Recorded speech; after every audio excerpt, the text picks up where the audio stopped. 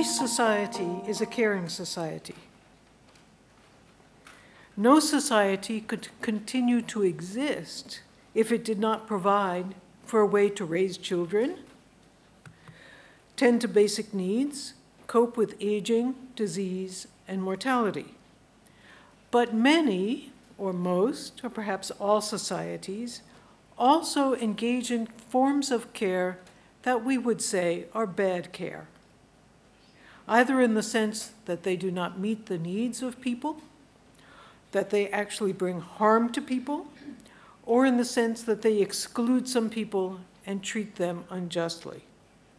So I must say, in my own work, increasingly I think about bad care, not about good care. Today, I want to talk about caring for older people as an example of how to think in caring terms about large political questions. I want to begin with a bit of caution about the very idea of aging itself. Oh, great, thank you. After all, we're all aging, all of us. And we have come to see that a certain segment of the population now is different because they're really older than some others. But what if we started from the assumption that there isn't something different about older people that is different and distinct? It is this premise, I think, that brings us back to this notion of ageism, as it's called. As Margaret Goulet states, dehumanization is an inevitable outcome of having a culture that relentlessly questions the value of the later life classes. When you treat people as they're different, it's going to dehumanize them. Okay, so at some point, when a group is cast as having distinct characteristics, and even if not all in that group have the same characteristics, they become an other. For me, one of the best ways of capturing what this difference means is in a writing about race that was done over 100 years ago by the great American sociologist W.E.B. Du Bois. Du Bois wrote, "People ask me all the time, how is it going? How is your life? How is your neighborhood? How is everybody?" He said, "But what they really want to ask me but never do is this: how does it feel to be a problem?" How it feels to be a problem is to be transformed from being a person with an active control of your destiny to being a passive object of the attention of others. It is possible to take care of a problem, but it is not easy to do so democratically unless one looks at the situation from the standpoint of the so-called problems themselves. So at Kennedy Airport last week, everyone called me dear. Ah, Carina. It's Professor Carina to you, I wanted to say to them. Please call me Professor Carina. They go on. Some basic questions we would ask are these. What would it mean for us not to normalize the separation of older people, but to view all of society from the standpoint of older people, from their needs, wants, and desires, and to explore how current forms of bad caring might be relieved? Could it be perhaps possible to create a more caring society for everyone if we started from the standpoint of those who we treat as other? Now, I cannot answer these questions today. They're much too big and too difficult for someone like me to answer. But what I will do today is this. I will argue that we have a capacity to act as citizens.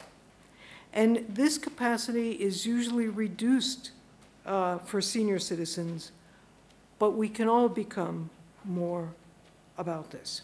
So here's what I thought I would do today. I'm going to focus on 3 concepts that are associated with caring and aging to show how the various ways of seeing them provide us with perhaps different ways to loosen up the way we think about these people we've set aside. I will argue, it won't surprise you to know, that in the end, if we act in a more democratic way, it's likely to be better. So the three concepts I want to talk about today are burden, voice, and presence. So these are the three, and we'll go in order. Okay? The demographic crisis as a burden and care.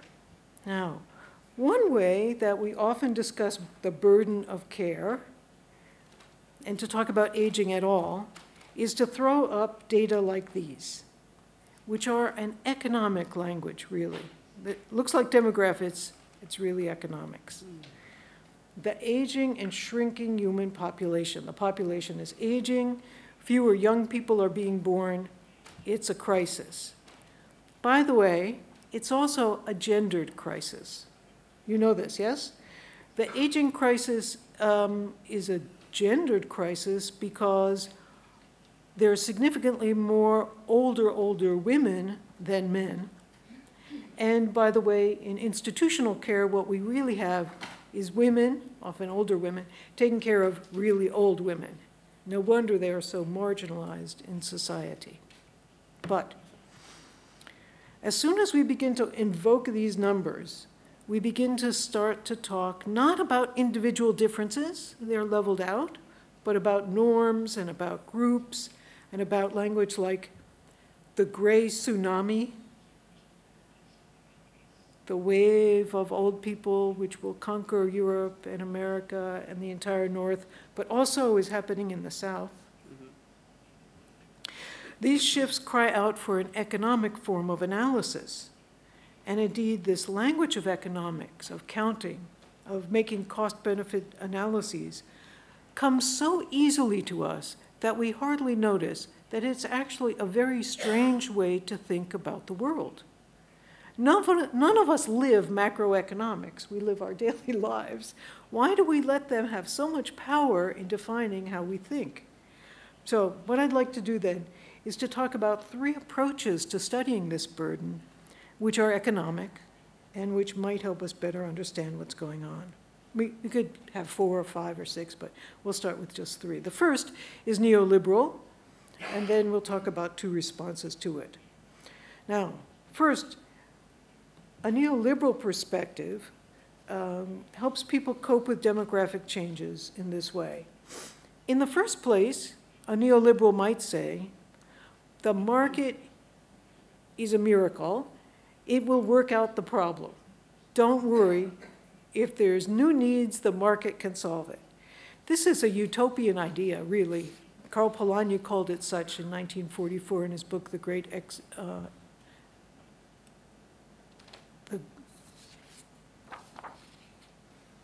I didn't write the title down, The Great Transformation. It's simply an issue of knowing how well markets can meet expectations. And once we do that, then we're all set. But another way to understand what neoliberalism does is that it sees aging as a crisis to the wealthy. If the population keeps aging, then it may become necessary to raise taxes and place more than modest demands upon the wealthy to provide support for the rest of society. Some neoliberal economists have said, let's just solve the problem by getting rid of the idea of public support for older people. If you didn't save for a pension for yourself, too bad for you. And then we don't have to pay things like Social Security any longer. It would certainly reduce the burden for the old. And if you're sufficiently wealthy, then you can take care of yourselves. This would help us reduce the cost. Now, there are some nicer ways that neoliberals think about the cost. For example, the colonialist past of importing scarce resources from the rest of the world to the advanced world would now have the importation of scarce caring labor. And this is what's happening everywhere in the world. This care drain has already been studied for decades. By this account, this ungenerous amount of money is already too much. And here's one of the things that neoliberalism does best. It helps all of us begin to lower our expectations. So young people in the United States now think that there will not be any social security system at all when they age. It's a frightening thought. They just presume, well, that's the way it goes. It'll just disappear before I get any benefit from it. They have no sense of solidarity with other generations. It's a remarkable observation on the way that neoliberal economic thought completely permeates our way of thinking. And of course, there's one more thing to say about Social Security pensions. When an older family member gets money, if it's sufficient for them to live, they often share it with the rest of their family, right? They buy them food, they provide benefits for them, they provide free babysitting, and so on. There are lots of resources that you're supporting when you support the elderly. Now, one of the things that happens then is that even people who want to be generous, who operate within this neoliberal framework, constantly have to justify any spending at all, because the model is cut, cut, cut, don't use government to spend. Okay.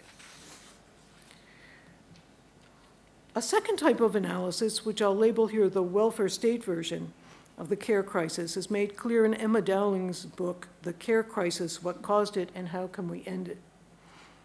This book, it's a wonderful book. If you want to read a wonderful book about how bad things are, this one will help you understand. She talks about what she calls a fix. And this is a British language, and she says, a care fix entails the management of the care crisis in ways that resolve nothing definitively, but displace the crisis somewhere else. And where does it get displaced? It gets displaced onto people who, quoting her, on whom exactly is care work offloaded, whose feeling of responsibility for care and whose sense of compassion are mobilized in order to keep care infrastructures afloat under adverse conditions. So if someone's going to have to bear the burden, who's it going to be? It's going to be precisely the people who already know how to care, take care, already probably do too much care. And as the government says, oh, we can't do that anymore, the burden will shift to those who are already overburdened. She points out that for the neoliberals and capitalists, when they cut services, they create a new low point, and then they say, oh, we have to cut more. And they cut more, and now this is the bottom. And they say, well, we have to cut more. And then this, no one ever looks back to where it started. They always just look up this little bit, and pretty soon you're in a disastrous tunnel of cuts. She calls this, of course, a state of austerity, but austerity meant a period of hard times. Now it looks clear that it will never end. Austerity will just go on forever. And so she ends by saying, valuing care means allocating resources, not taking them away. Valuing care means valuing resources, not taking them away. Now, as far as this goes, this is a very good critique of neoliberalism. But I want to be critical of it a little bit, because it's still going on in the language of economics. How do we break out of this? In his original account of social rights, T.H. Marshall said this about social rights. Social rights are never from a position of strength. It's always from the position of being the recipient of something. There is little that consumers can do, he says. We've been turned into consumers by having social rights, and there's little that we can do except imitate Oliver Twist and ask for more. And the government hears this and thinks, oh, you're so silly, all you can do is ask for more. I'm going to ignore you. I know what really has to happen in the economy. Perhaps the most insulting piece of this is that at the moment, in the neoliberal third way, Dowling labels this as participatory austerity. In the Dutch call it participatory society. Now people are being asked to design where the cuts are. So the local council in the UK town is told, we have to cut the budget 10%. You decide, where should we cut? That's the level of political participation. That doesn't seem to me to be a very accurate way to understand this. If you let me use this language, sometimes people criticize the welfare state for being a nanny state.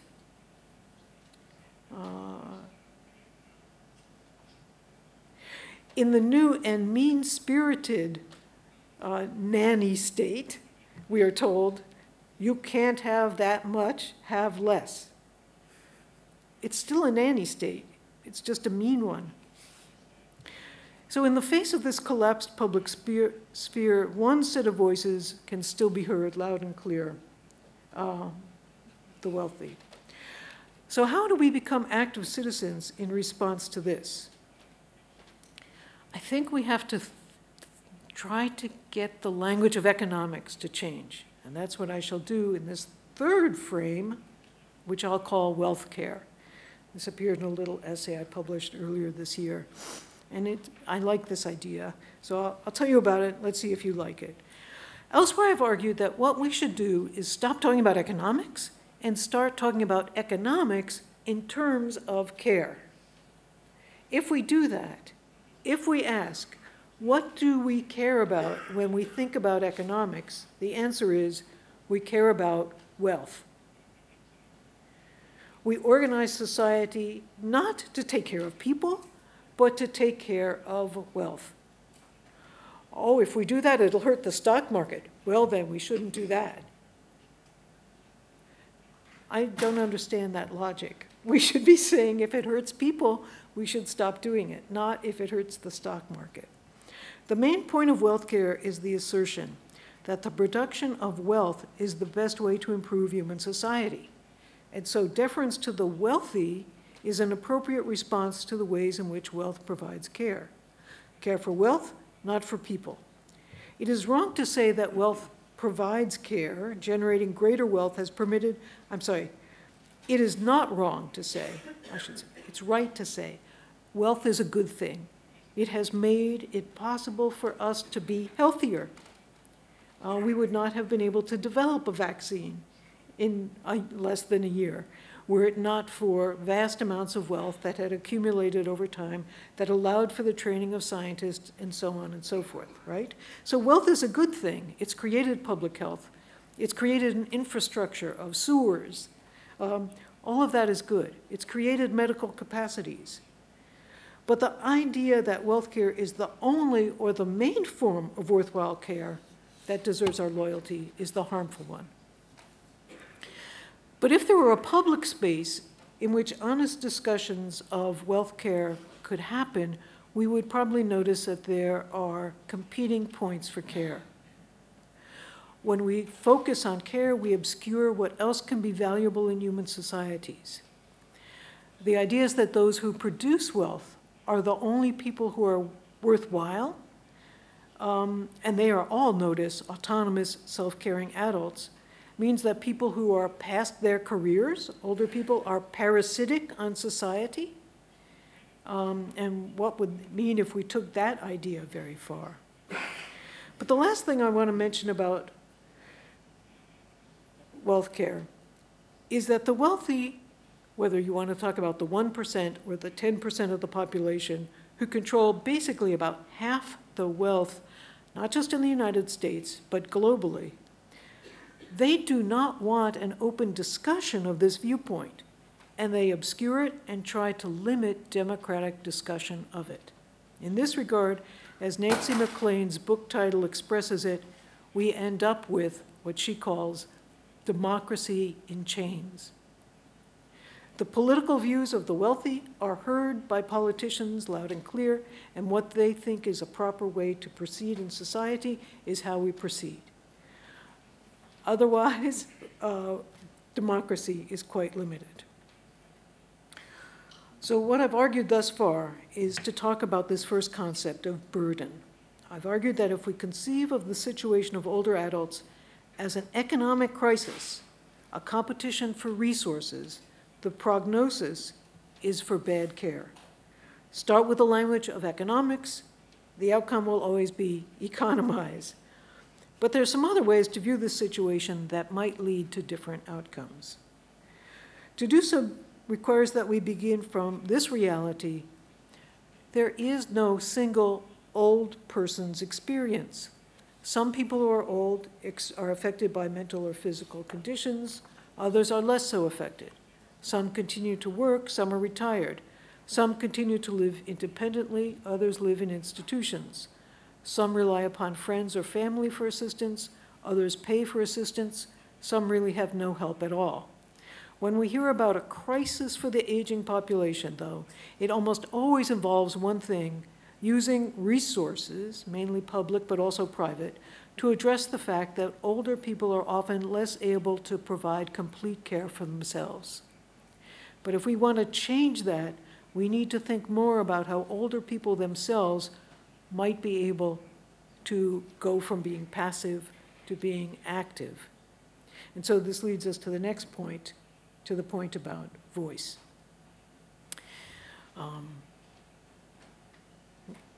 We can say voice, or we might want to say expression, because not everybody can speak and hear, but let's use voice for shorthand today. Now, of course, voice is one of the central categories of care ethics, going back to Carol Gilligan's remarkable work. Here I want to focus on voice in several registers and to conclude that it's a powerful form, a great way to make democratic processes more visible. So a central premise of feminist care ethics has been that care receivers need to be involved reciprocally in the processes of care. But several barriers might prevent society from hearing the voices of older people. So here we get to these barriers. The first is prejudice. I already quoted Margaret Goulet and called it ageism. The second, related, is a literal separation in space and other forms of segregation, a literal segregation of the elderly. Think about it. Old people have virtually no non-family interactions with people from other generations. This is especially true of infants and older people. You just don't meet them if you're old. A third way society might be unable to hear the voice of older people could arise from how older people articulate their needs, wants, and desires. Older people do not want to be perceived as a burden. We come back to this notion of burden. The language of burden is so widely presented in what older people say that it is rarely at the heart of research, but the claim is ubiquitous. A study in 2009 using semi-structured interviews discovered that more than half of the people in the United States, when just asked to talk about their experience of being older, said, "I don't want to be a burden." No, notice, this form of burden is not the one I was talking about before. Before I was talking about it from the macroeconomic level, but people do experience it psychologically. They say, "I don't want my children to have to give up their lives," or "I don't want my friends to have to come every day to see me because they have to do other things, or they should do other things," and so on. So people perceive themselves as a problem, not as contributors. And a fourth way that voice may be missing is that those who would advocate for older people, the care workers who work with them, the family members who are probably themselves older too, often have their voices discounted for the same reasons. And as a result, we hardly ever hear the actual voice of what older people want. Now, all of these problems of voice cannot be addressed in a framework of thinking of care as a kind of personal responsibility. If we start from the model of personal responsibility, we will never be able to address this issue of voice, because in this model, a fake commitment to self-care, Victoria had spoken at length about self-care, becomes a way of turning a structural problem, you're left aside, you're out of the economic system, the lights don't stay green long enough for you to cross the street. All of those are structural problems, but we turn those into a psychological problem. Oh, it's too bad you feel that you're a burden. But this isn't the only place where such an alchemical transformation occurs, but that doesn't make it less serious. One of the things I like about the concept of voice is that it is always relational. We cannot have voice without someone else or something listening and hearing it. And so how voice is received is as fundamental as having a voice itself.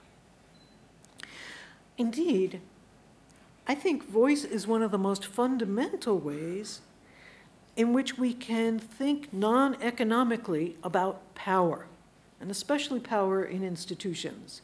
Here I refer back to the remarkable work of Albert Hirschman, the economist, he's an economist, in his book, Exit, Voice, Loyalty.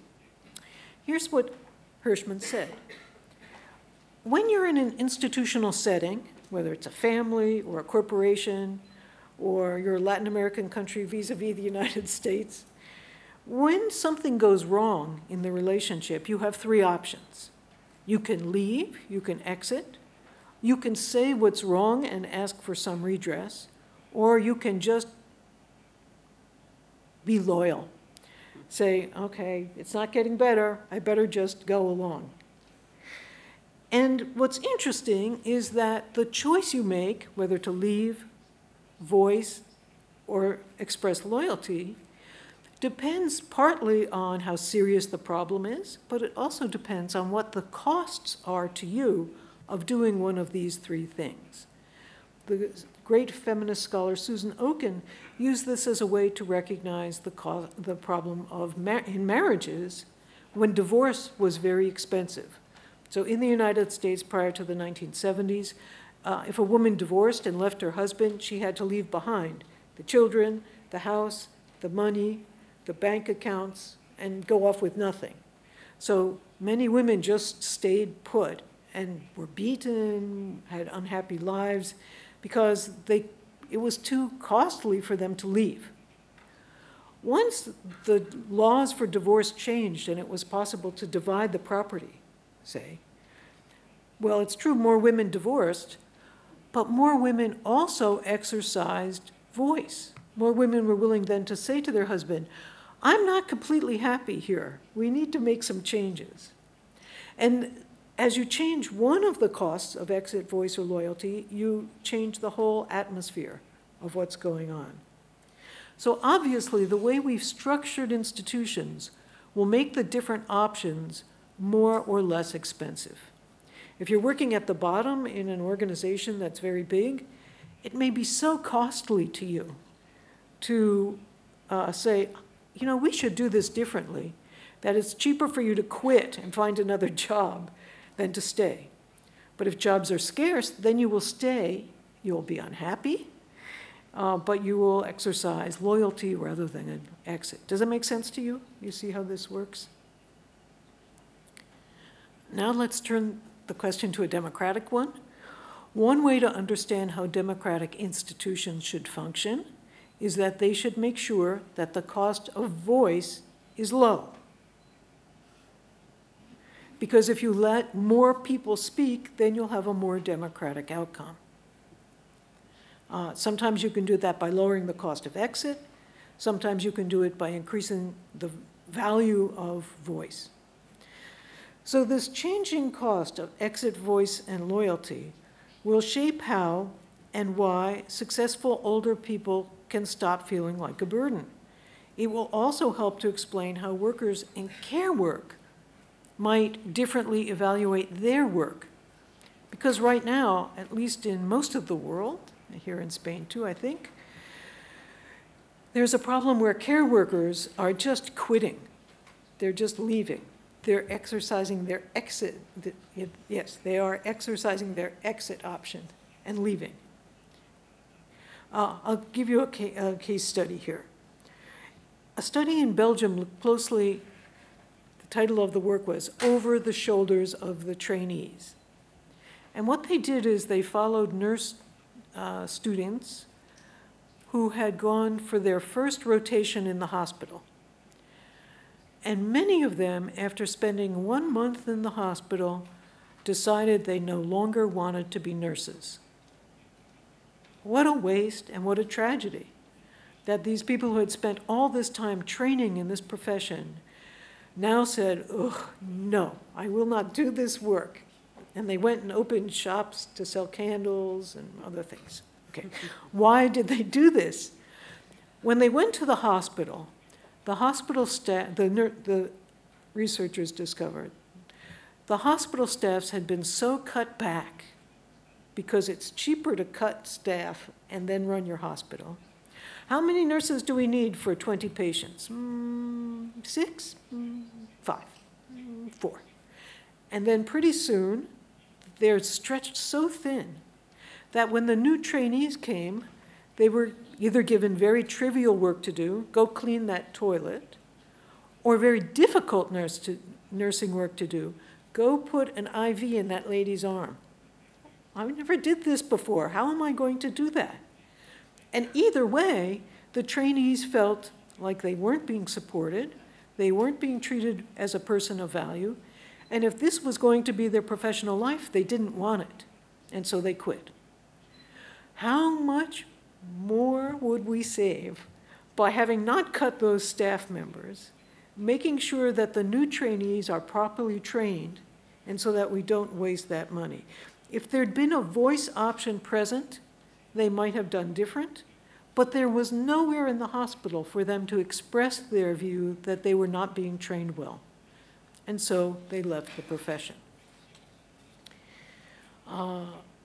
Exit voice loyalty is a democratic and political solution to the problem that some voices are never heard or heeded. It helps to lessen the possibility of bad care for older people by making it possible that older people and their advocates will be heard. Now, just a little footnote. In the past, I've said, I think hierarchy is a bad thing, and I do. But I also think that Sophie Bourgault's critique of me was right. She said, sometimes with hierarchy comes accountability and responsibility. So I would say now, we shouldn't be concerned only with hierarchy, but we should be concerned with making sure that if we're in a hierarchical organization, even from the bottom, the voices can be heard up. So that's the second concept, the concept of voice. Let's move on to the third, presence. What I want to do is to ask the question, what is really required to care well for older people? Starts from the articulations of theirs not wanting to be a burden, from the material circumstances, and now to compare it with an earlier period of history when people cared differently for older people. In a book published in 2021 called Communities of Care, The Social Ethics of Victorian Fiction. Yes, she read novels to learn about life. Talia Schaefer described communities of care, which arose across class and gender as people came to the bedside of ailing individuals to comfort them. They had no medicine. They had no magic. All they had was the capacity to sit and hold the hand and maybe make it warmer or colder, but there was no other option as to what to do for sick people. Their presence, not their active engagement in care work, was what made them members of this community of care. And the community of care wasn't people who necessarily even liked each other, but they all felt a commitment to this one person, and so there they were, present. Now, changing context is often a way to gain some insight. And when we think about how we have substituted the highly professional presence of medically skilled individuals for the comfort provided by a neighbor, a family member, a friend, there's a very different valence to what presence means as a person's life becomes genuinely precarious and the person vulnerable towards death. There's no guarantee even that the caregiver, made such by their presence and not by their expertise can offer anything besides just being there. And indeed, in the most poignant moments in the early COVID weeks, doctors and nurses reported that sometimes all they could do was be present when the person died. Now, such presence is a very difficult form of care, perhaps made more difficult because there's so little that can be done, but such presence requires deep sacrifice on the part of us who would be present, a sacrifice of time and perhaps also of emotional distance from suffering and sadness. Our busyness, as well as our business, makes such presence rare in the modern age. When people ask what I mean about when I said that in a democracy we would engage in caring with other people, I didn't articulate it this way, but this is a key element of what solidarity is, being present for others. We would expect a caring democracy to provide the conditions for people to have presence in the lives of those who matter. It would also require that we recognize sacrifices. And it would also require, and here we get political again, we would need to see ongoing sacrifices, such as the kind of deep historical grievings that some groups, some people, some individuals engage in and are part of the caring mosaic of any ongoing society. Some are much more likely to have their presence needed than others, as many African American scholars have written. Christina Sharp, in her book, In the Wake. Do you know what the wake is? Wake has two meanings, many, but two meanings in English that she's invoking. One, it's the opportunity, it's the little gathering before the funeral where members of the public can speak to the family. It's called a wake. But the wake is also the trail of water that the boat leaves behind as it's traveling. That's called a wake as well. And she's talking about the wake of the Middle Passage, of the slavery system, where millions of people died being transported from Africa to the Americas. And that burden, she says, that sacrifice still sits upon the lives of people who grew up in societies that were funded by wealth, the wealth of slavery. One way to improve our sense of solidarity may well be to insist upon forms of presence that are outside the normal frames of our life.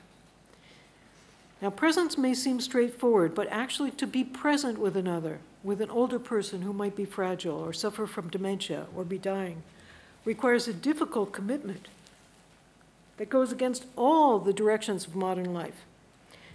It requires, above all, time. In order to take care of older people by being present, we would need to reorganize deep structural aspects of our society. And this would require sacrifice. So whose sacrifice should we ask for, and whose should we excuse? These are the kinds of questions I think a democratic people would have to face if they wanted really to care well for older people. So, concluding thoughts. We live in cultures where we rarely pay attention to these critical aspects of life, to the crisis of burden, voice, and presence. But if we think about it, this is the most radical of demands. Emphasizing these non-economic, relational ways to think about what care is and why it matters helps us to keep from being enthralled with the omnivorous powers of neoliberal ways of being in the world. An emphasis on democratic caring, about what caring and aging can mean in such a society, will help us make our caring practices less bad, more just. Here's the good news. We are not without resources to resolve these questions. We have solutions sitting around. We can try to reshape bad care. We can start by reorganizing time. And Jennifer Nedelsky and Tom Mallison, in their book Part-Time for All, have argued that nobody should work more than 30 hours a week, and everybody should have to care for 30 hours a week, whether you're a doctor or a garbage collector, you have to do the same amount of care work. So too will be more commoning practices seeking conviviality. Among the Maori people of New Zealand, when someone wants to do research with the Maori people say that one of the questions they have to answer is this: how will your research and results show love for the people and for future generations? Can you imagine if we asked our public policy analysts? You can do that, but first you have to answer the question, how does your research show love for the people and for future generations? It's actually a really good question, but it sounds crazy to us because we think in economic terms. And so there are all these things that we can do. But look, we have forgotten how to be active citizens. If we keep the polar star of democratic inclusion firmly within our vision, we can move forward. In truth, we have all forgotten how to be citizens, reshaping our thinking around the kinds of questions about older people, about ourselves, about children, about people who have disabilities. Thinking about all people in the ways I've suggested may provide us with a way to think and act more clearly again. And perhaps the effects will be beneficial. And to this end, I end with an incantation: then we may all age well. Thank you very much.